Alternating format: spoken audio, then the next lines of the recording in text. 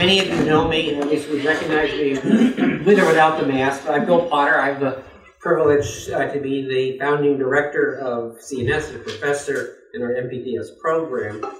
And while I chair many of these events, I can't say that I am always excited in advance of a seminar, but this is an occasion where I am indeed really excited because of the speakers that we've assembled here, and also because we don't have that many in-person events, and so I'm delighted to see so many students and faculty and staff and visitors with us today.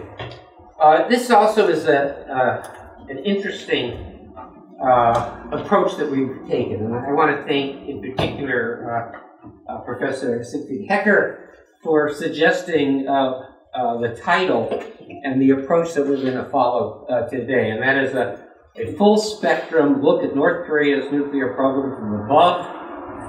From Lewis on the ground. I'm not sure whether that's Sig. Okay, Sig, you're on the ground, and in person, Bob Carlin. We could not ask for three more qualified individuals to help us understand the DPRK and its nuclear program, both in the past and today, and perhaps also looking forward. And what really makes me excited about the program is that I can count all of them now as part of the CNS team. Jeffrey's been with us a long time as the director of our East Asia Non-Proliferation program, and really the inspiration and the leader of our work dealing with new tools, open source tools for following WMD developments in many countries, including the DPRK. Professor Sig Hecker is a distinguished professor of practice, which began about 2 months ago in Monterey, after a really distinguished career as a former director of Los Alamos National Laboratory, a professor at Stanford University for some 17 years, is that correct? And an individual who had the opportunity in North Korea to actually handle the plutonium to ascertain that it was in fact plutonium, and I'm sure Sig will tell you more about his experiences. And Bob Carlin, who has joined us as a non-resident scholar, has an exceptionally distinguished and long career in the field, going back, in fact, my notes serve me well, to 1974, when he joined the U.S. intelligence community, worked at the CIA, the State Department, was in charge of the State Department's Northeast Division in the Bureau of Intelligence and Research, was a senior advisor for many years to U.S. negotiators who were involved in deliberations with the DPRK, and probably spent as much time on the ground in North Korea as any single individual. So they're all part of the CNS team. You will probably discern over the course of their deliberations that they come at the issue from different perspectives. They may not agree on everything, but that's the whole point of having them join us today.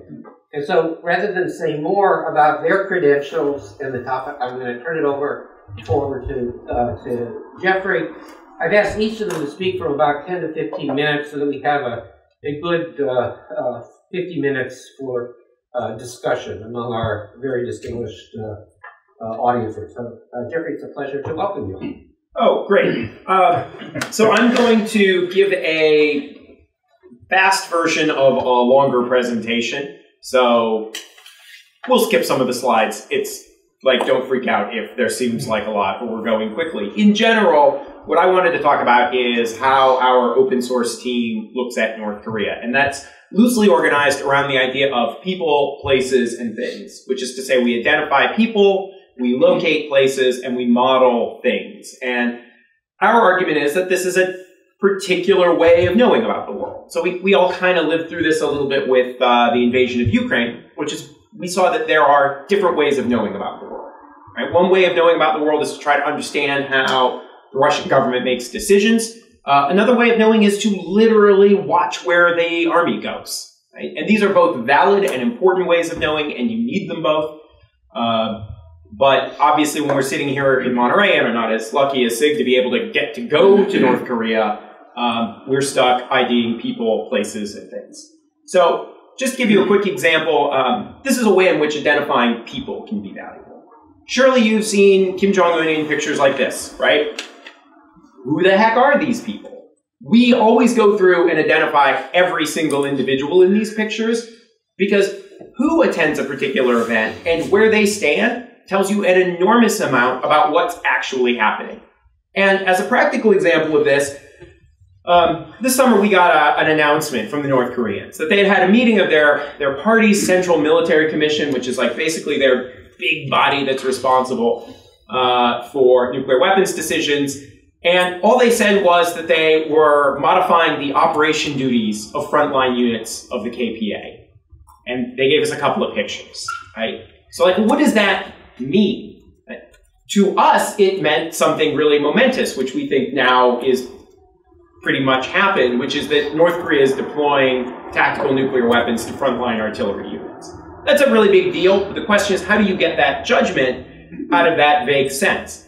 And one of the answers is people, right? So they met over 2 days, and you can tell that because Kim Jong-un changes clothes, which is great. And on day 2, there's this whole long video, and there's 1 second, and I'll show you this little clip, right? He's talking, and they show you this guy, and then they cut away, okay? That's all you get. Okay? That's Kim Jong-sik. He is the #2 party official responsible for the munitions industry, and he is the head of the missile program, right? So you can infer that what's happening when they're talking about new capabilities for frontline units, that it is a missile capability, and probably a nuclear missile capability, because in 1 little second, right, you see the relevant party official present. Right? If he's not there, it's something else. But if he's there, it basically can't be anything else, because, like, that's what he does.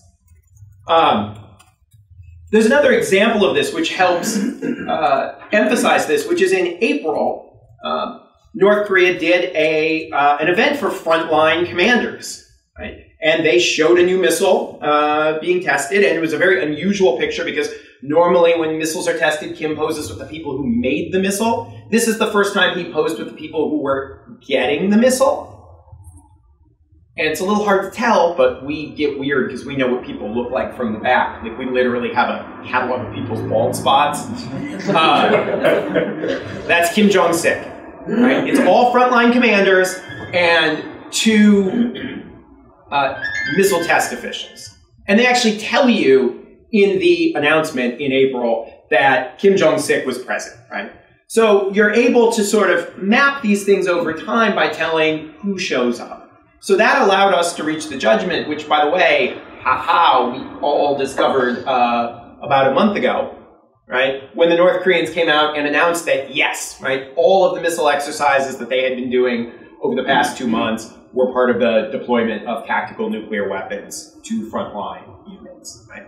So for us, the thing that unlocked that idea was the presence of Kim Jong-sik at the meeting where the decision was made.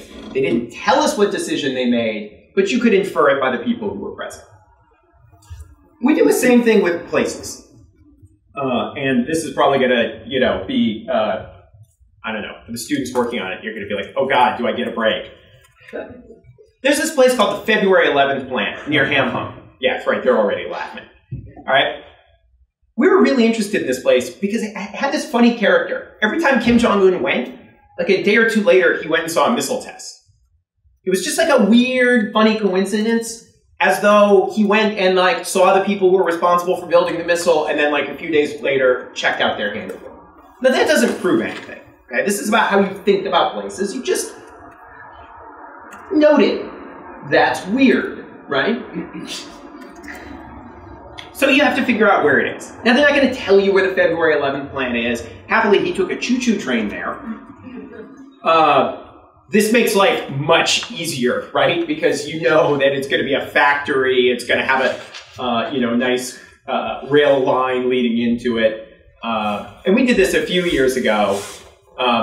Turns out it's not too hard. We find the place. Okay, it's a factory in a place called Hamhung. really interesting facility. I know in this image you can't really see it, but there was a train line, and there are some underground facilities right here. And indeed, Kim walks through them. This is one of my favorite all-time guidance tours. We don't know the names of the plant managers, but we've identified them. When you don't know the names, what would you do? We give them nicknames. So this is Larry, Curly, and Mo. You're going to want to watch Larry here. This is going to make you laugh. Larry's tired. Do you like how as soon as he yawns, he steps back and the cameraman jerks it away? We're terrified Larry's going to get, like, executed by firing squad. Yeah, sure. Yeah, that's Larry yawning. It's real boring. All right. Once we locate it, plot thickens, right? Because this facility is near a bunch of other facilities that we've positively identified as being part of North Korea's solid propellant rocket program. It's near the place where they test their solid propellant rocket motors. It's near the place they make the propellant. And it's near the place where they make all the fancy specialized parts that don't involve metal. So it's like right there. Again, doesn't prove anything, but like, that's kind of weird, right? I mean, it's like all part of the same thing. So it's on our list. We have a suspicion about it. And then in January, Kim Jong-un visited a munitions factory producing a major weapons system. The North Koreans don't tell us anything. They don't tell us where it is. They don't tell us its name. They release the pictures. They blur out the plant managers' faces. I do not believe this is an effective censorship strategy. Even with their faces blurred, can you not tell that that's Larry, Curly, and Mo? Larry, my dude, I am so happy you did not get executed for yawning in front of Kim Jong-un. He's fine! Right. We had a suspicion that this was a munitions factory involved in their missile program, and now we know it is a factory that is an important munitions factory, and that deepens, right? What's really neat is we go through each of these facilities and we identify every single piece of equipment. Neither of them are here, but John Ford and Stephen De La Fuente actually have particular machine tools named after them. In this particular factory, the green tools, which we saw on the visit that Kim took the train to do, are the same machine tools that have been repainted in the visit that he took with the plant managers in 2022 with their faces blurred. It's the same equipment. It is literally the same plant. And when you look at it really closely, start looking at the pictures, what you realize is they're making missile airframes. Right? And they actually give you a picture of one of the airframes, as well as the piece of equipment that's used to make it. Right? So our intuition was right, that this is actually a really sensitive location involved in the manufacture of missiles. We weren't really able to prove it until much later, but boy, it's good to put a pin in a place. Right? Okay, the last thing is things. Well, let's talk about this little missile, because this is the missile that's getting deployed, one of the missiles getting deployed to these frontline units, right? So, like, how does this work? Can they really do this? Well, this missile is really odd. And here I give my colleague Farron Stelnoki-Veris a little credit. He modeled the trajectory of this missile. It does something called a pull-up maneuver. So it doesn't, like a ballistic missile goes up and comes down. But when this missile comes back into the atmosphere, it has little fins on it, and it does a little pull-up, and it glides a little bit, and then it goes back down. That puts a huge amount of aerodynamic stress on the airframe, and it gets really hot. Do you see the big glowing missile as it comes back in? Right? Like, you need a really strong metal airframe to be able to do something like that. And the question is, like, how can you make it? Well, when we first saw this missile, like, we model these things really closely. So when we first saw this missile, people said it looked like Russia's Iskander missile. I mean, kinda, sorta, yeah, but like, I don't know, not really, right? Like, you can tell little things like the cable raceway, which is the place where the cables that connect the guidance at the front of the missile to the engine at the base, or at least the nozzle of the steering, is longer, right? It actually physically looks different. And we measure these things. So if you come work for the open source team, like, you're gonna have to, like, measure missiles, which is can't I be honest, is a little bit painful. It's not the same size as Russia's iskander.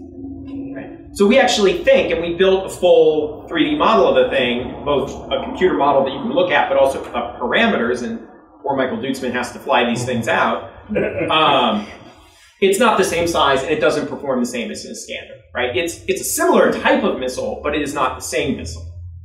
Now, one reason we do this is we want to know how far it can fly, right? And so, great, I give you like a nice range estimate. But there are these kinds of little interesting things, which is we saw that big green machine behind the metal airframe, right? And I'll spare you the video. If you don't know what a flow-forming machine is, it's a flow-forming machine, which is a way of making extremely high-strength metal tubes. And you can make things that are tubes, too. And so, like, that's a well-documented industrial process. Here are a bunch of Indian scientists who work in their missile program talking about doing it. But that's literally the explanation for how you can build an airframe that is relatively thin and light, but nonetheless can stand up to the rigors of doing the pull-up maneuver and deal with the, it's not the sole reason, but it is part of the story of how North Korea can do this. Because one of the questions is like, well, if they didn't just like import it from Russia, like how did they pull it off? And the answer is because they imported the machines probably from China or secondhand someplace, because they're pretty old machines, but they imported the machines that would allow them to make stuff like this.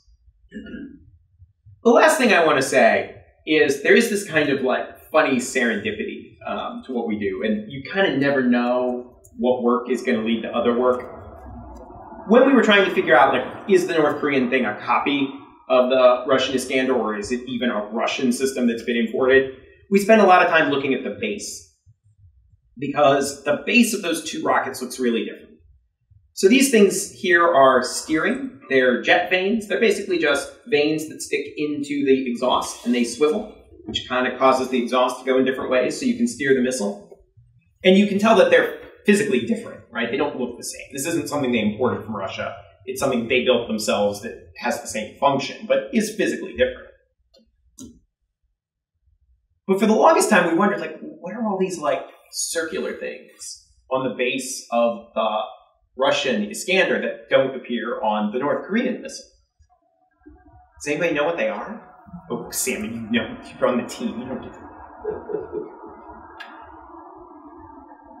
They're penetration aids for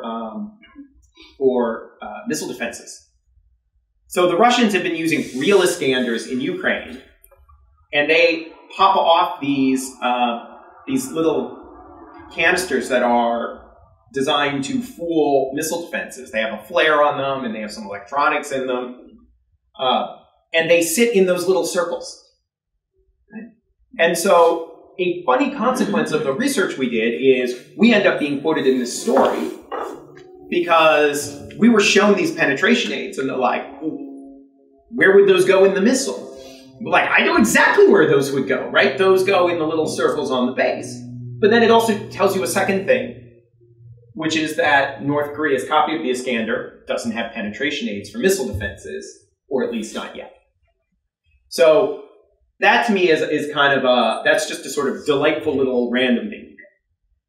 So coming up on my 15-minute mark, that's all I really wanted to say. Other than just to sort of generally note, right, that this is a particular and distinct way of knowing about the world, which we can do here, and honestly, as the team is discovering, like, you all can do. It's incredibly accessible. Thank you so much, Jeffrey. That was fascinating. And we'll return with Q&A after we hear from our other two distinguished speakers here. So, Sig, you are up. And so you're on the ground here. Yeah. Jeffrey, could you set that timer for me? Try to stay as close. You don't have to be on time. You're famous. I have to be on time because I'm nobody. But he knows how to entertain. and I don't. You got it. So the reason I'm here, quite frankly, as I look out, is all these young faces. You might wonder, what else do you do after 34 years at Los Alamos, 17 at Stanford? You try to stay close to the young people. That's what I do here in Monterey and at Texas A&M University. So, as was pointed out, I'm going to do this sort of on the ground, and particularly the issue of on the ground in the nuclear world. Oh, and say one thing, I did my introduction without kind of notes, but we have to acknowledge that Dr. Hecker has a very important book that will be out very soon. And so if you want to say a bit about that in the course of your... So, yeah. Okay, just want to make, I forgot to mention this. It's called Hinge Points. And actually, Sarah Bidgood interviewed me today for the Machiavelli show, which she has. And we talked about the book Hinge Points, an inside look at North Korea nuclear program. And that's exactly what I'm going to talk about, is that inside look. Because Jeffrey can tell you everything from the outside, and all I can say, I'm glad he's not watching my house in Santa Fe. So, but we don't know what's going on in the inside. Well, it turns out the North Koreans had wanted us to know some of the things on the inside, and they've invited me, and I had the great pleasure. Actually, I went with Bob Carlin and his Stanford, and my Stanford colleague, John Lewis. So that's what I'm going to talk about. And what I thought I would do, though, to put some meat on this, not just tell you all the war stories as to how I went to North Korea, how I held the plutonium in my hands. I can tell all of that. But so what good is it all? So what does it do for you to get that inside knowledge? Because this is different than intelligence collection. And for the most part, the intel folks have had no opportunities like I've had to go in. So you got to do something with that knowledge. And that's what I tried to do. And so what I thought I would do is I'm going to tell you, I've been in North Korea, how I interacted with them, and then how do I use that knowledge, and of course my knowledge of the 34 years at Los Alamos, to try to answer this question related to nuclear testing. Because they've been ready to do the 7th nuclear test at least for 6 months now, maybe more. They haven't done it yet. And so the question is, what kind of test would they do next? Of course, you can try to pull all of that out of the air, but I'm going to try to show you that because of the access I've had, so my time at Los Alamos, you can take a really good educated estimate of that. So that's what I'm going to do. But in all of my nuclear stuff, all of my lectures, I always go back to the fundamentals. The fundamentals being, there are 3 requisites for a nuclear arsenal. You got to get the bomb fuel, and so that means either highly enriched uranium or plutonium. Or in the case of hydrogen bombs, deuterium and tritium. You got the weaponization, and that's design and build and test, and then you have to deliver. And Jeffrey just told us a lot about their delivery systems. So that's what I target with my visits. I try to understand these things. And where Jeffrey and his view is particularly good on that front end, he can tell us whether the reactors are operating or not in Yongbyon. It's a little more difficult with the centrifuges, of course. And then on the missiles end, he can tell us a lot by what he does. On weaponization, as I will tell you, there's actually rather little. And the way that we track that is through the nuclear tests. We actually see what they've done. And so this is what they've done so far. And we're reasonably well agreed, the community. So more or less, we measure the yield through the seismic signals, the way they make the earth shake, and we pick that up. And the CTBTO, the Comprehensive Test Ban Treaty Organization, has these monitors all over the world. And they pick them up, and then we convert that. But there's some estimates involved in that because you have to understand the geology. And so these are more or less the numbers that we get. We can argue about them a little, but that's the size. But what are they? And what's next? That's where the rest of the story comes in. And that's where the on-the-ground visits come in. So here are my first 6 visits to North Korea, starting in January of 2004. we're standing above the spent fuel pool. And that's when I first held the plutonium. So from that visit, I had a sense as to what do they know about plutonium. By the way, I came back, and I went as non-governmental, even though I was still at Los Alamos at that time. I went as non-governmental. I came back, told the government folks, look, what I just saw, that plutonium I saw, these guys know how to build the bomb. Then I went back every one of those years, and each time we learned something else, not only from the facilities that they showed us, but the people that we talked to. And that's really the key part. And these folks, quite frankly, they weren't BSing me. I mean, they knew something, that I know something about plutonium, and I know something about bombs.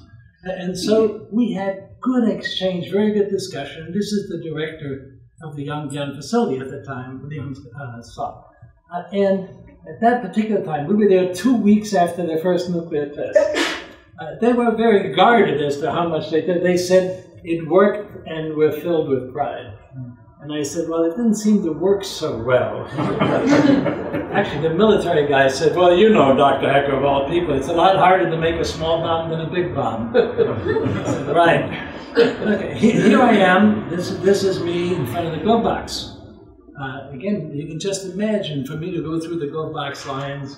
You know, I first had my hands in a glove box at Los Alamos as a summer student in 1965, so a long time ago. And so I've done much of that work.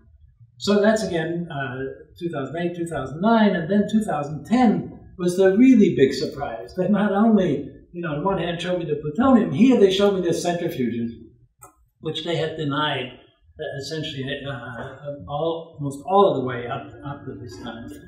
Bob was with me also together with John Lewis. So now they have highly enriched uranium. From looking at the glove boxes, from looking at the operations, looking at the size of things, I was able to get a pretty good sense. And not only what do they know about plutonium, but you know, how much can they make, what's their throughput, and so forth. So we learned that.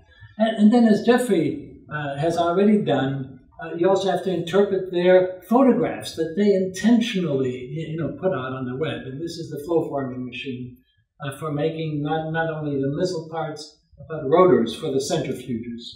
And that's exactly what happened here. So you put all of that together. And so that's what I've done now for these last 18 years. You know, after each visit, I try to make an estimate as to what do they have. Well, for plutonium, you know, you start with uranium ore, the mining, milling, fuel fabrication. They have this 5 megawatt gas graphite reactor. In 2004, they took us into the control room. That's, you know, when you make the plutonium, but it's in the spent fuel. Then you have to extract the plutonium. So I walk down this corridor with them in the reprocessing facility, ask them every question I can think of about the Purex process, and these guys know their stuff. And so again, this is the sort of inside information that really gives you a sense that you're dealing with people that know how to build a bomb. And they did. So that's what we put together. And as I say in red, for plutonium, it's reasonably straightforward. That reactor, at best, can make 6 kilograms per unit. It's more or less sort of one bomb's worth. When it's operating at full power, you know, for most of the year. And we know when it's operating, you know, nowadays, you know, thanks to Jeffrey. Before that, you know, the government would give you a hint. So they've made very little plutonium.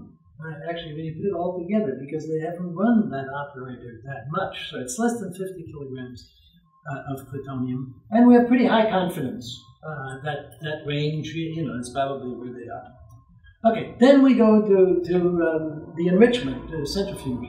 And that's much, much tougher. Again, you start with uranium ore, but this time you convert it to this really neat compound, uranium hexafluoride, which you can turn into a gas. You spin it in the centrifuge, you separate the 235, the bomb-grade stuff, from the natural 238. You do all of that. And then we go through estimates. We did some pretty fancy, detailed estimates of this, and our best estimate is they can probably make, and still today, about 150 kilograms, which for highly enriched uranium, which isn't as potent as plutonium for a bomb, maybe is about 6 bombs worth. And since they've been doing this for some time, and we have a pretty good idea as to when they were running the centrifuges from our discussions with them after the fact. So we have the estimate of maybe 800 to 1,000 kilograms by now. But by the way, if you think that's a lot, the Soviets, as they collapsed to the Soviet Union, had 1,250,000 kilograms of highly enriched uranium. So this is a drop in the bucket. What's the level of enrichment? And our confidence is very low. What's the level of enrichment? So let's say, so generally this is for up to 90%. So we're talking about weapons grade. Certainly above 80 and mostly right around 90. But we don't know, we don't have a single measurement of any of that. It's only through my discussions with them that I make the estimate as to what kind of centrifuges are these, because you can't tell from the way we look at it here. It's through discussions with them when I said, is it margin steel, which is the one for the higher grade centrifuge and separation. And they finally, I got them to say that it's an alloy of iron. Well, it turns out margin steel is an alloy of iron. Okay, and then again, these are the things, I think Jeffrey actually dubbed this one the disco ball, of where they specifically wanted to show us that, look, we've got one small enough, they happen to have a missile close by that they can fit this into. So that was back in 2016. Now you say, look, they probably can fit one into these short-range missiles. And then this one, before the really big bomb test that I showed you, they showed this thing. And here's Kim Jong-un talking to none other than Director Lee Hyun-suk, who by this time now was actually taken from Yongbyon to run the Nuclear Weapons Institute, which they also had actually mentioned on KCNA. So we put all of these things together now. And so now I go back and say, okay, on the basis of this knowledge, what do I think they actually tested? Like, when did they get the plutonium? How much do they have? How much tritium might they have? You have to make tritium in a reactor also, so you have to operate the reactor. And then how much, and when did they first get the highly enriched uranium, which in my opinion wasn't until 2010 and after. So then we put this together. The first one that didn't work so well was likely plutonium. The second one was likely plutonium. We don't think they had highly enriched uranium. Besides, the director of their facility told me, Dr. Hecker, the plutonium we used for the test came from here, as I walked through their glove boxes in their facility. So those were plutonium. First one didn't work well. Second one, they got it right. The 2 to 7 is just as good as 7 to 14. So that was plutonium. By the third one, oops, I had superimposed some things on there. Sorry about that. In essence, what it says, that third one, I believe, then is their first HEU test. So by this time now, they've had a few years of highly enriched uranium production, and they do the highly enriched uranium. So they now have plutonium, they have some experience, they have highly enriched uranium. Then the fourth one, they actually announced, they said it was a hydrogen bomb. And what we also know is that one was buried deeper than others, but the yield is not consistent with a hydrogen bomb, so 7 to 14 kilotons. However, and this is the other part where we put all of these things together, I not only did this sort of analysis, I've talked to the Russians, I've talked to the Chinese, and the Chinese were particularly helpful of saying, look, don't mirror image their program after yours. Maybe you should mirror image theirs after ours. And so together we actually came up with this idea that this was not a hydrogen bomb, but it was a proof of principle of a hydrogen bomb. So most likely it was a plutonium primary. It was most likely what we call boosted deuterium and tritium. But they didn't have anything in the secondary, and that is the hydrogen part. Then in September 2016, they came back and they were looking to do the short and medium range missile with highly enriched uranium. And then in 2017, with this proof of principle test, they went off and set off the big one and said that was a hydrogen bomb test. So that's the sort of picture I put together on the basis of everything I know about what they did. You also have to understand what missiles, do they want to use, because the missile and the warhead interface is crucial. And here, for example, this was in the Defense Expo of 2021. And if you look at all those different missiles, and if you look at what Jeffrey showed you, this KN-23 or the KN-24, again, the warhead has to be matched with the missile. And what we call the stockpile to target sequence. In other words, what that warhead is going to see on the way from the time you shoot it off until it gets to the target. It sees temperatures, G loads, pressures, and all that. All of that can affect the warhead. So the testing has to be such that you can really understand what's there. Okay, so that's where we are. And now for the question that I posed at the beginning. So on the basis of that, would they want to test again? And the answer is, you're doggone right, they want to test again. They want to put it in all those other missiles that Jeffrey showed. You need to test again.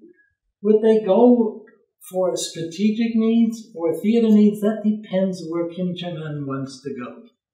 And so for strategic needs, for the missiles and the warhead to reach the United States, if that's what he thinks is really important, they have to test. They have to do a full-range missile test, and they have to do a more nuclear test.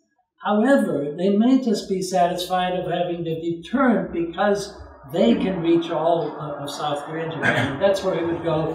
And we've had arguments with lots of people about, you call them tactical nuclear weapons, what do you actually call them? The best thing, going back to the 1950s, is what we call them in relation to theater nuclear weapons. Then they can be battlefields, they can be short-range missiles in the theater. So which one would he go? The answer is, we don't know. And that to some extent depends on what Kim Jong-un says. My own view, what I would do if I were in their shoes, I would do 2 for the price of 1. And Jeffrey can tell you in the different, they have 2 tunnels that they've been preparing. And so they could, and we've done it, we've done 3 for the price of 1. You mean at the same time? Is it very simultaneous? Yeah. So that's the answer, 17 minutes. Bob, it's yours. You're allowed. Thanks so much. And it was entertaining as well as very informative. Bob, you have the floor. Well, you now have 2 fabulous presentations on what most people focus on, which is the technical military capabilities and maybe intentions of the North Koreans, which is obviously crucial, but it's not the only thing that Kim Jong-un has on his plate. He's also thinking about diplomacy. He's also thinking about domestic economic issues. He has a whole range of things he's thinking about. And those are not as easily accessible from overhead, although there can be overhead work that can advance your knowledge on that. More likely, it's in the personal interaction that Sig mentioned. Let me start actually by taking 1 minute, because I see a lot of young people in here, about sort of life's wandering path. I was in Monterey in 1968, the Institute of Foreign Studies, learning intensive Chinese. Why? Because this was not Xi Jinping's China, this was not Deng Xiaoping's China, this was Mao Zedong's China. This was the Cultural Revolution. This was a very scary China to Americans because we knew nothing about it. So I figured I want to learn Chinese. And I studied Chinese at Harvard after that. And then I decided to go into the CIA. And because I knew Chinese, the CIA put me on Japan. Which I knew nothing about. So I learned for 2.5 years working on Japan. Then I got a phone call from a friend of mine in another section of CIA. He said, "Bob, there's a great job opening." I said, "Oh, really? What is it?" He said, "It's analyzing North Korean media And I said, I don't know anything about North Korea. And he said, don't worry, nobody else does either. So I said, that sounds interesting. And so for the next 49 years, I was working on North Korea. And now here I am again, back in Monterey. Sort of full circle. It's interesting. Okay, I want to talk about sort of the 5 circles of knowledge about North Korea on other than technical issues. Although some of it also, as Jeffrey pointed out, some of it is from the media. The first circle, the outermost circle, think of it as Pluto. Very dark, very cold. It's the place where common wisdom about North Korea resides. Idle, ill-informed speculation. You really don't want to make that your home if you're going to West. You really want to get to one of the other circles. The next circle in is the study of North Korean media. It's amazing how critical, the critical role that North Korea media plays in our understanding about North Korea. You wouldn't think so, but if you rigorously and systematically read the media, you pick up the signals that they want us to pick up because they want us to know certain things about them. Some of it is misleading, and you have to learn to read that out. But for years and years, when they were part of the sort of the communist world, that's how communist countries communicated with each other, through the media, in large part. Very important to read it systematically. Why? Because not everything that's in the media is equally important. Some of it truly is just propaganda. You can push it to the side. Some of it is authoritative exposition of policy and perceptions. And that's what you want to latch on to.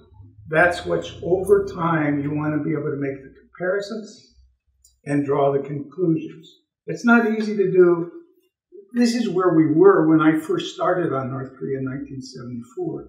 And for about 15, 18 years, this is all we had. We could not visit North Korea. North Koreans could not come to the United States. It was like being one of the Aztec priests looking at the heavens.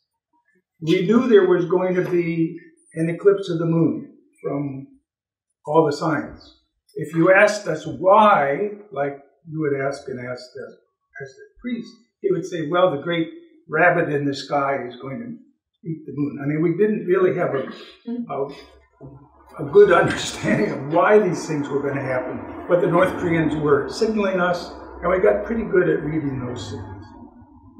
I got good enough of it. At one point, we were having dinner in North Korea, and one of the vice ministers, foreign ministry vice ministers was there. And I said to him, could you ask the people at the party daily, Nodam Shinmun, if they could print it so the lines are farther apart? And he said, well, why? And I said, well, I have to read between the lines. It's hard to do, but he laughed. He enjoyed that. Okay, the next circle in is actual contacts with North Koreans. And we did not get to that point until about 1989, when it became possible for North Koreans to visit the U.S. We still couldn't go to North Korea, or only a very few people could go. You got to understand, until 1988-89, no one from the State Department was allowed to be in the same room as a North Korean. You can imagine how that cut our ability to interact and actually understand what these guys were talking about. That changed in 88-89, and as we could meet with them, we began hearing from their own voice, in their own vocabulary, some of their positions, which actually they were putting out in the newspaper, but because the vocabulary they used in their propaganda is very strange to American ears, we didn't always get it. But then when you could hear them explain it, you could put the two together and you understood, well, what they were getting at. We also learned that there's a difference, that not everything is equally important. When we had a meeting very early on, maybe 1990 at Stanford, and John Lewis had invited South Koreans and North Koreans and a couple of us from the State Department as observers. At one point, actually the North Koreans were very well behaved in this meeting,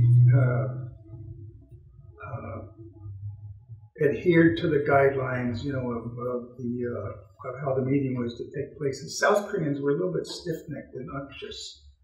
It's sort of surprising. Anyway, at one point I had received a North Korean statement. One of the front organizations made some very tough statements about the South Koreans. So I went up to one of the North Koreans who was a foreign ministry diplomat, and I said to him, "You're talking about improving relations with South Korea. Why in the world would you put out a statement that is so abrasive and negative?" He said, "Well, what do you mean?" And so I showed it to him. He reads it and he shakes his head. He said, "Mr. Carlin, this is not policy, this is propaganda." Well, for a North Korean to make that distinction opened a lot of doors for me in understanding that they make that distinction and we have to make it as well. The fourth circle is actually the official meetings and negotiations. That's critical because unlike the contacts where the people can speak a little bit more, maybe a little bit more freely, in the negotiations you're getting the policy positions, right, articulated. But when you begin to see, as you trace the evolution of these policies, you can trace them back to the decisions that they're making. That's critical to understand. You don't want to get blocked by just the vocabulary. What you're trying to see is, in Pyongyang, when they're making new decisions, under what circumstances, and therefore how they're reacting to the American positions at the table and the environment we're creating around the talks. Also something about the way they conduct themselves diplomatically, which is not crazy. It's having been in the State Department, you begin to see how different countries conduct their diplomacy. North Korean diplomats are among the very best that I ever saw. They're smart, they're perceptive, they don't accept American baloney, of which we have a lot, sorry to say. And they have a style which is very important to understand. At one point in the talks, Bill Clinton had just gone, this was probably 1993, Bill Clinton had just gone to the DMZ and had made some threat about if the North Koreans did anything, more or less, they would become a parking lot. Here we're engaged in talks with the North Koreans, and the President of the United States is suggesting that we could destroy them. So, the next meeting we had, I was braced for something, pushback from the North Koreans. Sure enough, the North Korean chief negotiator started out with a blistering attack on the Americans, which made it look like the talks were going to be worthless, right? He finishes the statement, he takes off his glasses, he puts the statement aside and he says, "Okay, now, let's talk." That tells you something about the guidelines that he has to operate under. In fact, it's a pattern break in effect. He has to say certain things to push back, but they really want to make progress. And so how are we going to make that progress with them? And then the final circle is sort of the one that Sig described, which is boots on the ground, actually visiting North Korea. I was there over 30 times. One of the last times I was there, driving from the airport, the foreign ministry escort in the front seat, turned to me and said, "Mr. Carlin, you've been here 33 times. Why do you keep coming to our country?" And I said to him, "I don't know. maybe you can tell me." The fact is, I have tremendous respect for photo interpreters. It's irreplaceable. But the fact is, it does not replace being on the ground. Seeing the place in 3D, on the ground, seeing the people as they interact, seeing the fields, seeing the roads. And so, without that fifth circle, it seems to me, there's always the gap in understanding the extent to which this is a three-dimensional country on planet Earth. I like to tell people say, "Well, how are we supposed to understand the North Koreans?" And I say to them, fundamentally, what you don't know about South Korea, what you don't understand about South Korea, you won't understand about North Korea. It is Korean. These are still Koreans. They still operate within sort of the Korean cultural framework, civilization, historical civilization. But it's hard to grasp that unless you're in the country, hear them talking, see them interacting. When you know that, you overlay that on what you read in the media, and you begin to get a full picture of how they operate, how they think, how they react, why they react that way to the United States, and possibly where they might be going. It's always going to be guesswork. And right now we're back in the same position we used to be. We can't visit. We can't meet with them. They've cut back in what they put into their media. And so we're running on fumes to some extent. I hope that doesn't continue, but the longer it goes that we don't meet with them, the deeper we're going to sink into our own morass of misunderstanding. Well, thank you so much. I think as you probably know, one of the hallmarks of Monterey and our educational approach is to really understand the language, the culture, the history, which requires our students to spend time in country. So I think if you were to pass around a notepad today for people who want to sign up for the next tour that you're leading, for the 34th visit, a large number of folks in this room would want to join you, myself included.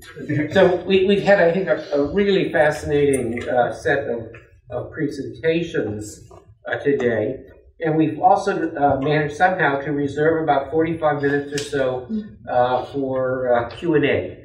And so I would ask if you have a question, you might raise your hand, because so many people are masked, even some of my closest friends I may not recognize, but I'll at least point in your direction, and I can tell Sarah's about to ask the question. So, Sarah, if you want to introduce yourself as well and then ask the question. I will, and I hope it's okay if I'm just going to take off my mask so that you can see me. I'm Sarah Bidgood. I direct our Eurasia Non-Proliferation program here at CNS. Thank you so much, Jeffrey, Sig, and Bob. This was so fascinating. I'm not by any stretch of the imagination a North Korea expert, so I'm always so curious to learn. Bob, I was really struck in your remarks. It sounds like, to some extent, your ability to interact with North Koreans was really dictated by changes in U.S. policy. You talked about 1988, 1989, when it sounds like State Department officials were able to be in the same room.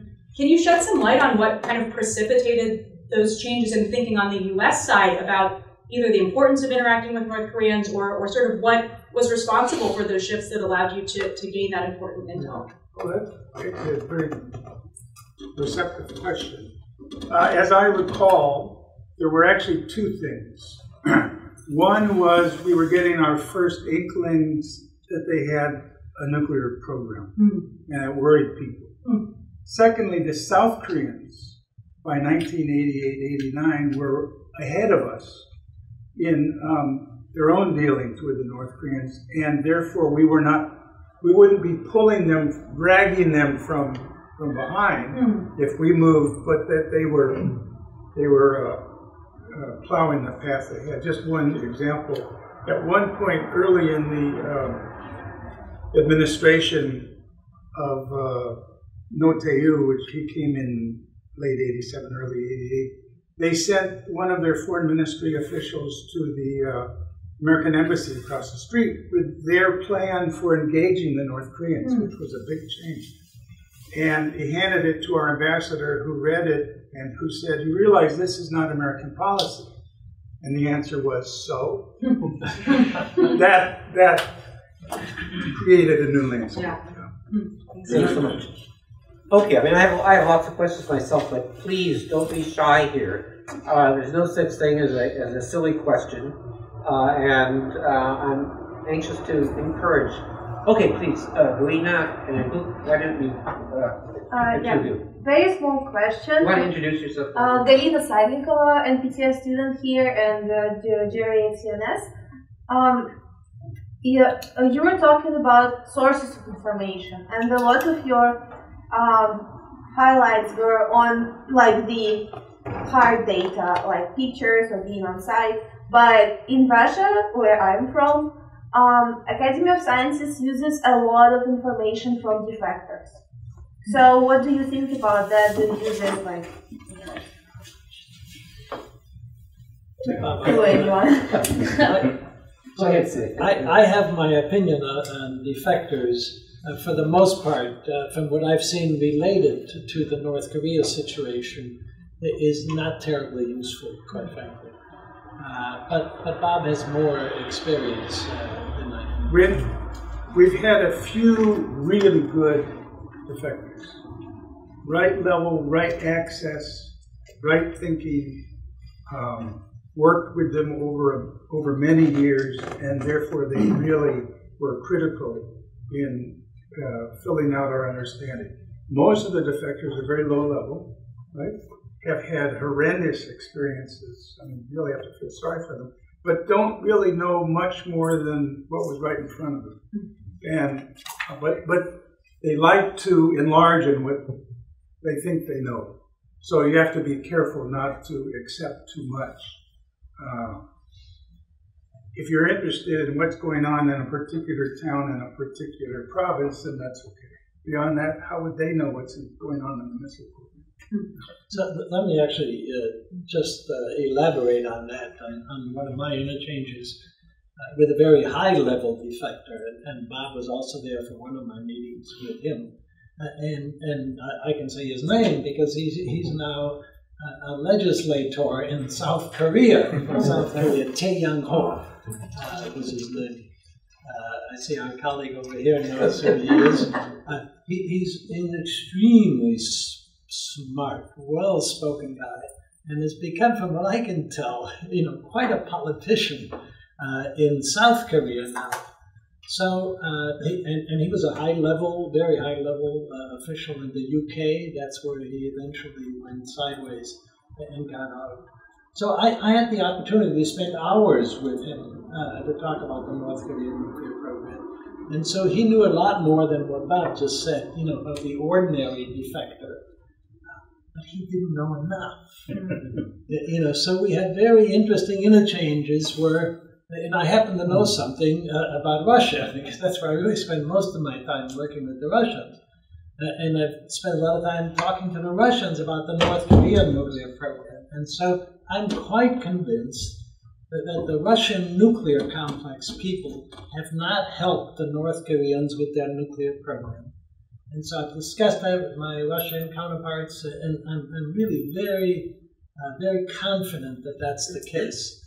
And he tells me, he said, well, in 1992, they have records of when the Soviet Union came apart, that the Russians came and helped the North Korean with their nuclear program. And I said, no, I don't think so. I said, are you sure it wasn't with their missile program?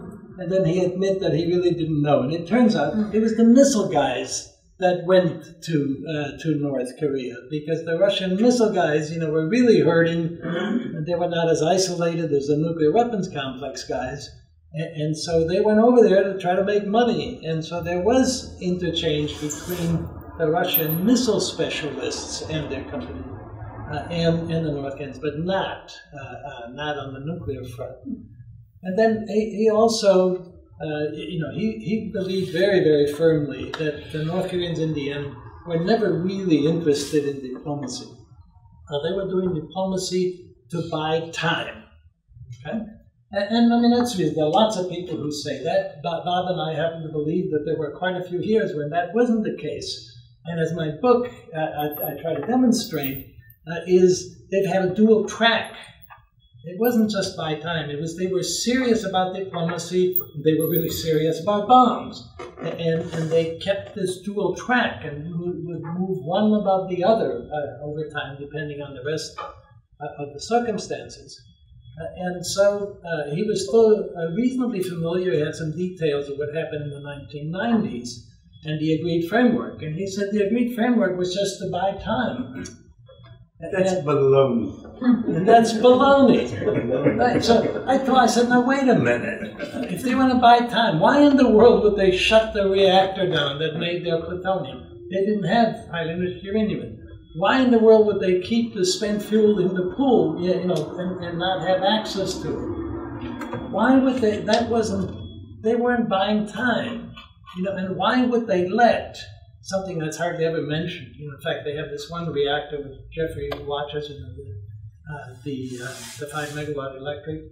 They had a 50 and they had a 200, and they let those two reactors die during the agreed framework. Instead of making 6 kilograms a year, they could have made over 200 kilograms of plutonium a year. They let it die, and I said to him, "That's not buying time, as far as I'm concerned." But at any rate, so I think one has to treat that with some caution. Thanks. The only thing I was going to say is I had dinner with Tae Young-ho in London when he was still a North Korean diplomat. And I remember sitting there thinking, he's too smart to believe the things he's saying, and that's still how I feel about him. If I could follow up here on the point that, Alina kind of raised here in terms of Soviet/Russian means of acquiring information with respect to the DPRK. I kind of ask, all of you, we've had dealings both with Soviet Union, Russia, China, the degree to which our knowledge of the DPRK has been informed to whatever degree by our interactions with and our friendships and knowledge of our Soviet/Russian and Chinese interlocutors. Because I know all of you have had that kind of interaction. I have as well. But if maybe you could share a little bit, an anecdote or something that would perhaps illustrate that. So let me take the first cut at that, and then turn to my colleagues. And let me advertise that on December 14th of this year, I will give a Zoom lecture in none other than Professor Avner Cohen's course on intelligence. And Professor Cohen asked me if I would give a talk. I listened in to one of those very fascinating talks. Actually, I've listened to two of them now. And he asked me if I would talk about it. And I said, but I don't do intelligence. All this stuff, I've never gone as a spy. I've never gone as an intel collector. I've gone as a scientist trying to understand or to solve mutual problems, like with the Russians. And so I thought about it a bit more, and I said, well, what can I do? I'm not an intel guy. And so I proposed the title, something along the lines of what you can learn about nuclear programs by asking instead of spying. And the answer is one heck of a lot.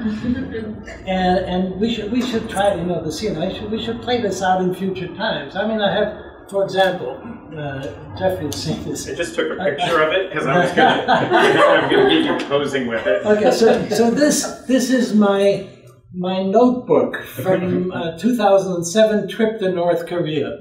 I bought it in the hotel lobby. It says Pyongyang, Korea. And in here, I have 40 pages of all of my notes of everything I saw. But it was for me, is to understand what's going on.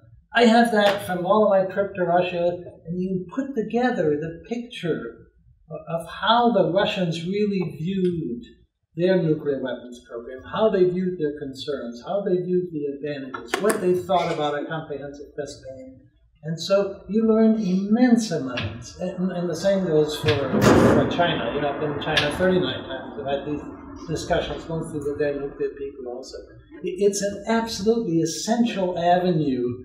So the frustration for me has never been as to what I can discuss with them, what I can learn, what we can discuss. It's the fact that when I bring this stuff back in the United States, and a lot of times it just goes in a black hole.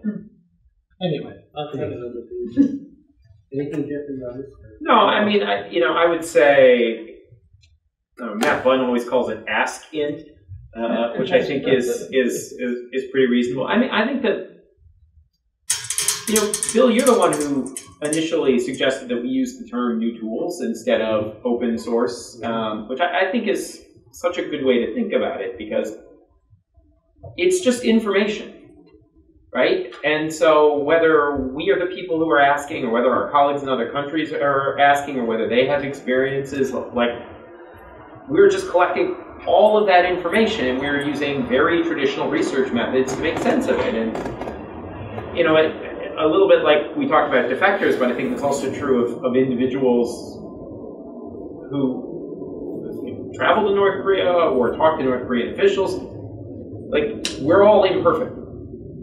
And so we all have slightly different recollections or experiences or interpretations, and like, that's normal. And so it just seems to me that we are at our best when we fuse different streams of information together, and just, again, have very traditional research methods, asking questions about, like, how do you know things, and how do you think about uncertainty, and, being very humble about what research methods can do for you with such imperfect information.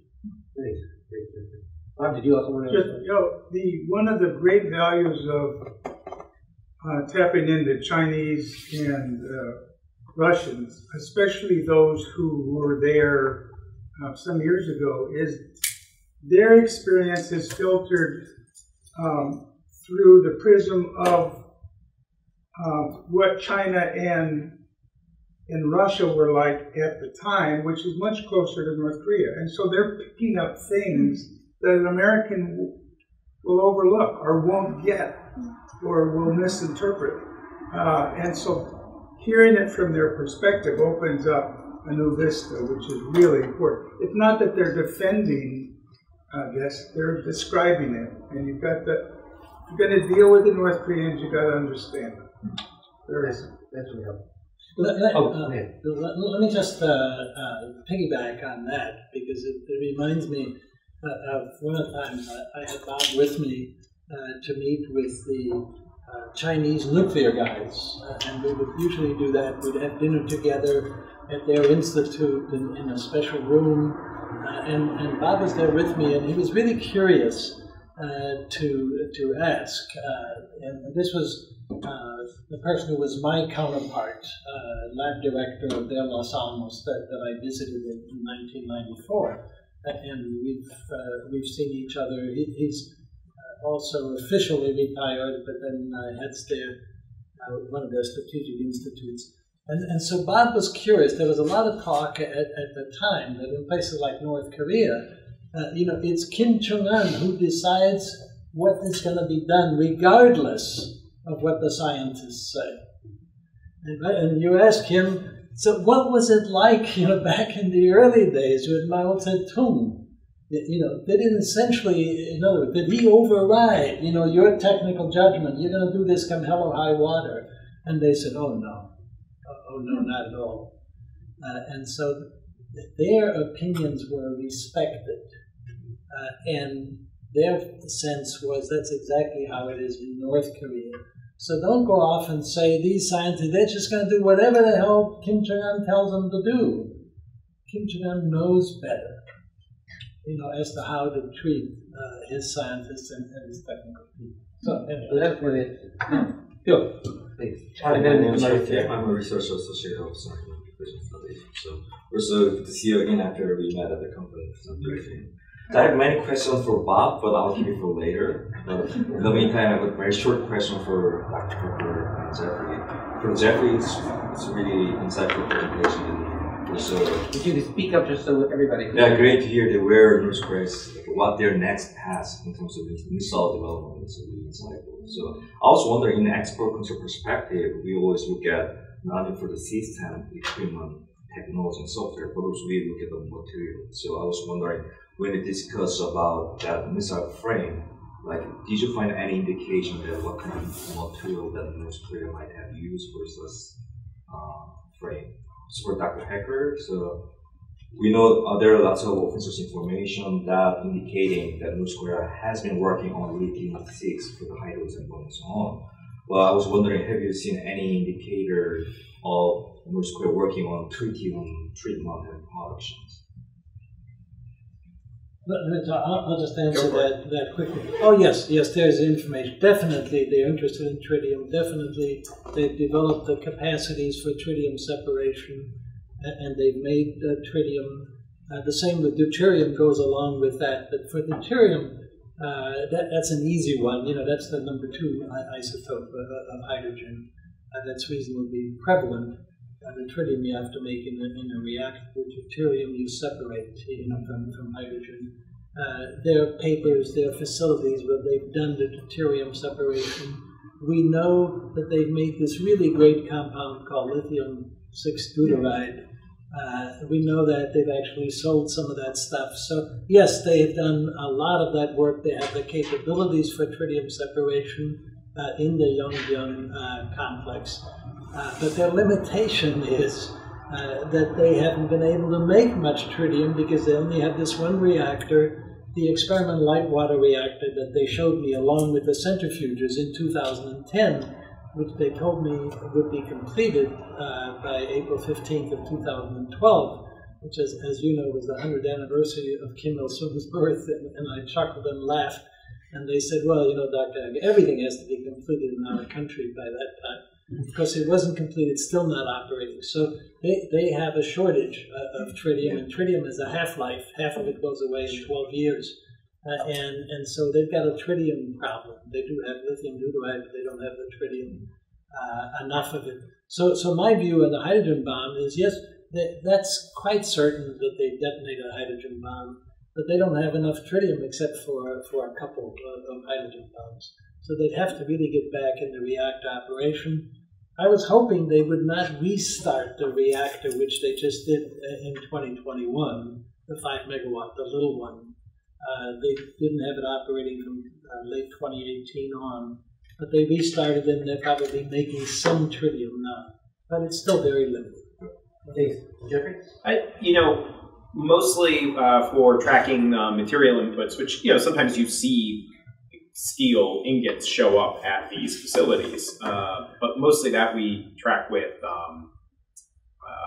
scientific publications, and we've focused on the defense production factories because we've just really been interested in machine tooling, because we think that that's the trick that's the problem that they were able to solve. So we haven't spent too much time looking at the upstream facilities for making those things, but there's like a fair number of scientific publications, and they spend a lot of time and effort on material science. So I would not be surprised if they were making their own raw materials mostly. I think it's important also, Jeffrey has emphasized just in the title what we've been able to glean from overhead, but our open source tools approach is much, much broader than that. It includes all different kinds of publications and the media. And so it's a question of integrating the imagery with what's been written, the personal context, and conversations from, or comments from other parties, whether it's Russian or Chinese, who may have experiences in the field as well. Bob, did you want? I want to make a point about knowledge and how you could get more knowledge than you imagine. We've been to many factories, not defense factories, although, no, not really defense factories, but the point is the factory managers are all very smart, competent people. These are not hacks. These are not just following the ideology. They know their workers, They know how to get the best out of them, and it's not with the whip. And so I have a feeling that in the defense field as well, they are super competent, and we better be really worried about how well they can actually crank stuff out. To piggyback on that, one of the indications of that, we walk into a textile factory, Bob, John Lewis, and myself, Right. And we go in, and the women who are in there, working away and all of that, and we listen, and say, God, that's strange. It was American rock music out of one of the speakers, and we asked one of these guys, we said, hey, that's American rock music. He said, yeah, that's what the women wanted. Mauricio, you want to introduce yourself? Yes, thank you, Dr. Potter. Good afternoon, everybody. My name is Mauricio Zapata. I'm a career diplomat from Mexico, and I am also a CNS visiting fellow. So first and foremost, thank you to the three panelists for their very fascinating and to some extent complementary presentations. At the outset, I would also like to say that Mexico's position is in favor of disarmament, and my personal position as well, but we have also to acknowledge that nuclear weapons exist, and it will take some time before we get rid of the weapons. So my question comes from here if we look at the fact that from several nuclear armed or weapon states, it seems that the United States, it was the only state that certainly tried to keep North Korea from getting the weapons. Perhaps China and Russia look to the other side, and in this regard, now that North Korea has the nuclear weapons, and I would like also to refer to that piece that Dr. Lewis wrote on the New York Times, because I asked this question to a former senior State Department official who said that he didn't agree with that proposal to acknowledge the fact that North Korea already has nuclear weapons. So I would like also to touch upon this very interesting approach by Bob, and apologies, I forgot your last name, sir. The 5 circles of knowledge. So if we look like on the other side, how does this play out in the United States government? What are the views within the State Department, and perhaps the Department of Defense, about what should the United States do now that it's a fact that North Korea has nuclear weapons and they will not give them up easily? So what are the debates, perhaps, that you are aware of within the United States government? Thank you, Pastor, for that. You want to tackle the one related to your... The op-ed is a matter of public record. I don't know if I can improve on the argumentation. I think I would, so for everybody else, my sense is that it's extremely unlikely that we will ever be able to make a credible offer of a better relationship to Kim Jong-un that will be sufficient for him to want to give up the nuclear weapons he's acquired. It doesn't mean that we didn't have those opportunities in the past, but that's very hard for me to imagine that at this time. And so it seems to me that given that we share an interest in avoiding a nuclear war with the North Koreans, and I think we have a profound moral interest in trying to make the lives of people who live in North Korea better, even if we can't make things perfect, that it's, I think it's foolish to hold all of our policies hostage to the idea that Kim Jong-un has to disarm. I don't think that's likely to happen. I'm very eager to find other ways to move the relationship forward, whether that's reducing tension, finding ways to better crisis communicate, or also trying to think about possibilities for aid, assistance, and economic development, all of which I think contribute to the general goal, which is if you want to avoid a nuclear war with North Korea, which I do, the first step is probably avoiding any kind of war at all. Jeffrey, why the U.S. sticking to that position for so long? Why? Because it works if you. It's very successful if you open your mind to what the problem is that has to be solved. So the problem that has to be solved isn't reduce the risk of a war with North Korea. The problem that has to be solved tends for policymakers to be much shorter term. It's avoid any political costs, keep the hill off your back, don't have awkward and annoying meetings with your allies in South Korea and Japan. And if you optimize for all of those short-term management things, then the dysfunctional policy actually is quite functional. The governments in Tokyo, and at least when you have conservative governments in South Korea, they like this policy, even though it's failing. This policy is not controversial on the Hill, even though it's failing. And so why would you give up a policy that's working in that narrow short term just to fix the problem? Because all you're going to do if you do that is a load of trouble, which is exactly what the Obama administration discovered when they fixed the Iran problem. You know, like nobody sent Barack Obama a Valentine for the Iran nuclear deal. You know, it was pretty roundly attacked in Congress, including senior Democrats like Ben Cardin and Chuck Schumer voting against it. So I think it's a dumb policy, but it is highly adapted to the political environment in which it exists. It's entirely bureaucratic. Yeah, for just a second. I want to try to moderate the discussion here. Sorry, I'm done. That's all I have. Okay, so I did the original question. I think was directed not only to Jeffrey. I think Bob actually was one of the targets of the primary target. Would you care to weigh in? Well, you've got to understand I've been out of government for a while. But I was in there long enough, and I keep talking to enough people that I have a feeling there have not been great changes in how people think of the problem. And the problem is most of the government is in this first circle, Pluto. They have preconceived notions, and they're very hard to shake. They believe that the North Koreans are deceptive, that you can't negotiate with them, that even if you get an agreement with them, they'll break it. They are much more liable to believe classified intelligence that comes across their desk than the unclassified stuff, which in many cases is much more reliable. The higher the classification, the more people believe it, even though that's not how you should evaluate information. So even today, when people understand the policy isn't working, they can't imagine that there are ways to make it work. And today, the big problem is they don't understand there's been a strategic shift. For 30 years, the North Koreans wanted to engage the Americans in order to achieve normal relations. That's gone.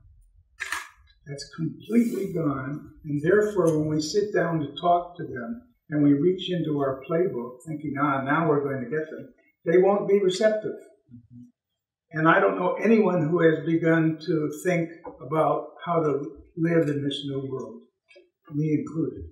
It's really hard to understand Kim Jong-il's thinking at this moment, when most people assume it's what it was in Singapore, when he really wanted to make concessions. So I think that's a big problem we face, and people have got to grapple with it. That's great. Thank you. Please, want to identify yourself?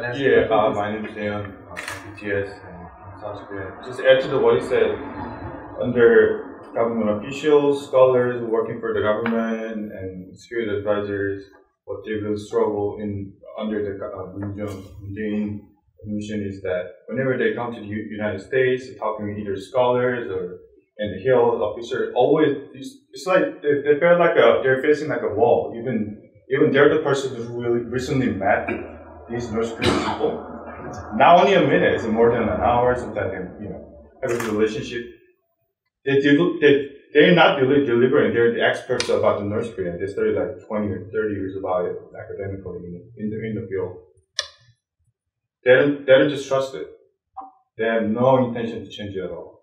They really buy it. They just have as you said that, they really struggle to, they're the liberal, they want the peace, very different from the conservative. They really want the changes, but it doesn't work. It didn't really work. Yeah, I just want to, let me ask, and then I'll come back to you in a second. So I think there's a convergence of views about the problems that we confront today, the difficulties, whether it's missed opportunities, whether it has to do with the circle in which we find ourselves on the U.S. side. But I suspect we can also ask, or maybe we use the same, circular logic on the Korean side and the Russians and the Chinese. How do we move forward? How do we advance the process so that these two parallel universes, I think, Bob, that you described, begin to converge at least a little bit? Given all of the constraints that we face today, whether it has to do with the pandemic, visas, domestic politics, are we just tilting at windmills, or is there something that we can do? Is there some way forward? Sig likes to talk about science diplomacy, which he, I think, was a master of, but it's hard to conduct that diplomacy when the governments are not anxious to see it, I think, succeed. So let me ask each of you if you have some suggestions about what we might do, at least at the margins, to improve the situation.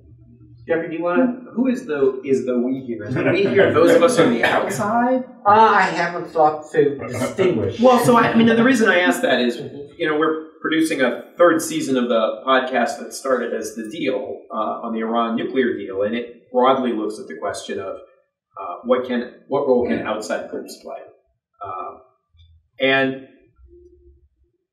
it's very interesting because I think what those of us on the outside can do, although with sanctions it can be quite difficult, but a lot of times governments find it very unnatural to cooperate, and the value of outside groups is we can demonstrate that cooperation is feasible and that there are things that we can do. And so one of the famous examples I think about is in the Reagan administration, when officials kept walking around saying there's no way that you could possibly ever imagine verifying any of these agreements, particularly for sea-launched cruise missiles, and NRDC somehow convinced the Soviets to let them on a Soviet ship with gamma detectors and take those measurements. And that doesn't directly end up in the subsequent arms control negotiations, but it really profoundly undermines the claim that there's nothing that can be done. And so, I often think about the work that Peter Hayes at the Nautilus Institute did on renewable energy in North Korea, which, again, helped demonstrate that these are people, they have legitimate interests, they have an energy problem. This is not just about nuclear weapons, and it's about trying to get people to think about the problems in a kind of broader, bigger way. So, as loath as I am to say it, right?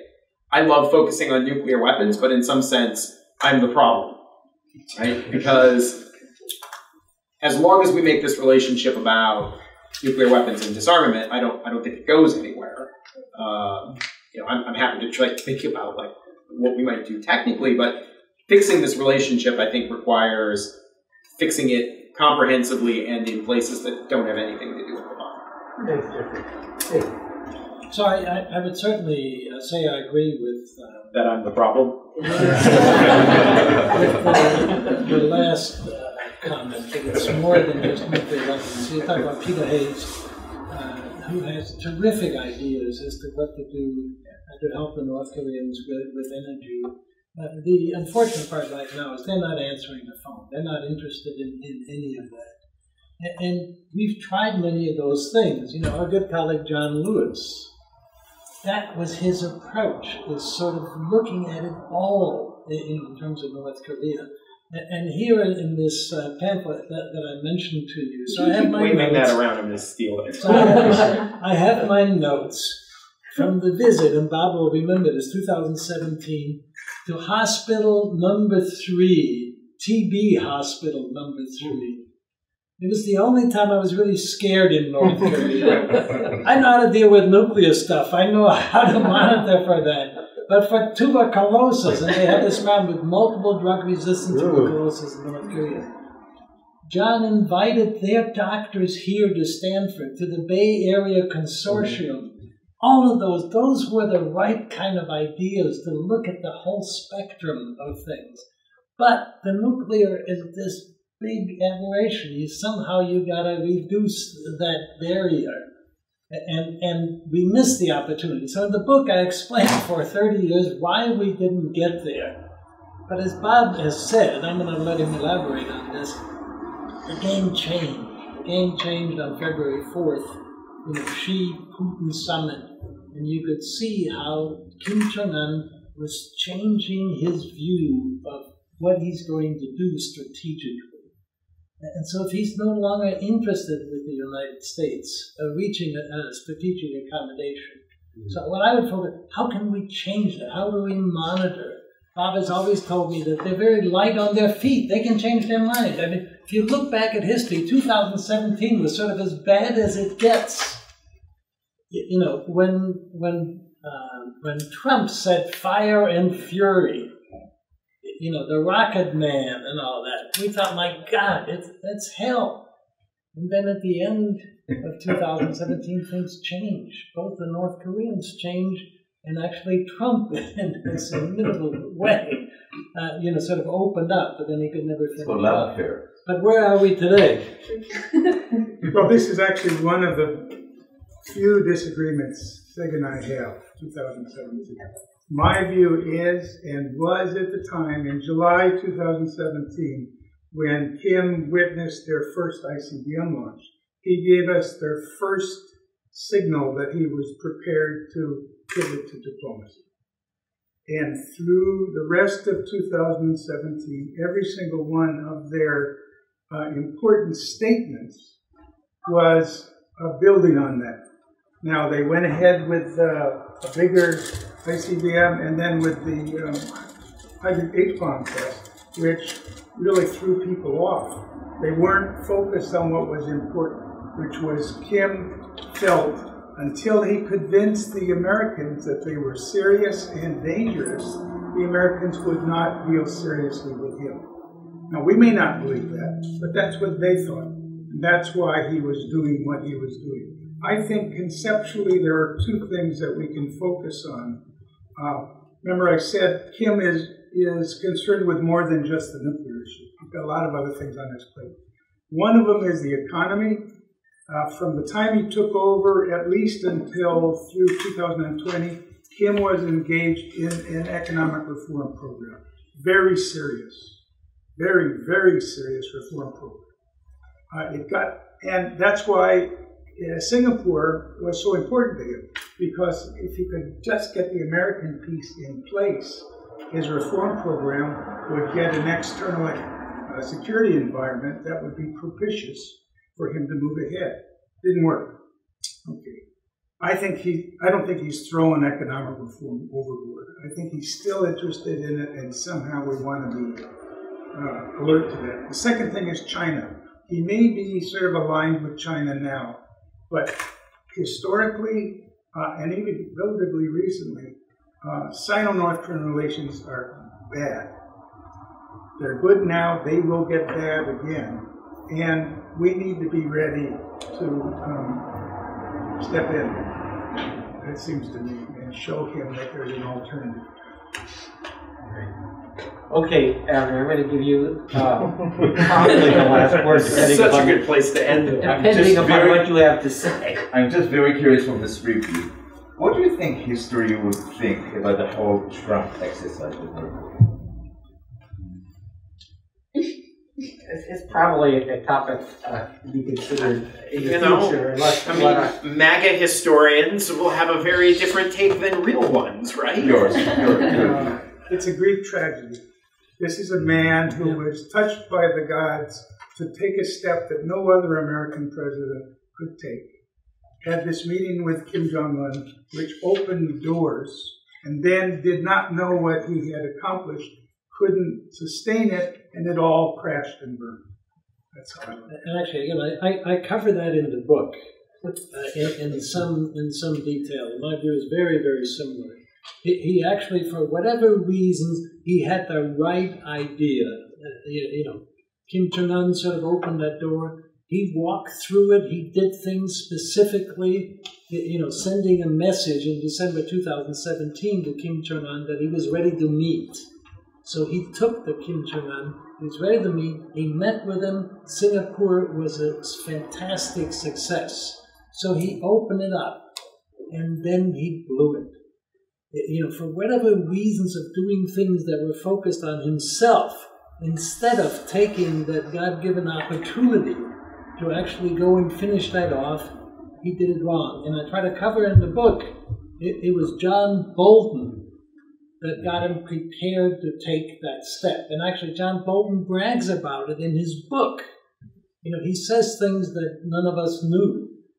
And so he got him to think that walking away at Hanoi was to his personal advantage. And actually, at that time, both the right and the left of the political spectrum in this country said right. And I said, and I think Jeffrey also did, I said wrong. Wrong. You know, that was the first big hinge point was walking away from the agreed framework. The last big hinge point was Hanoi.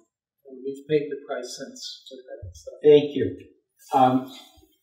As you recall, about 2 hours ago, I said this is a seminar about which I was very, very excited.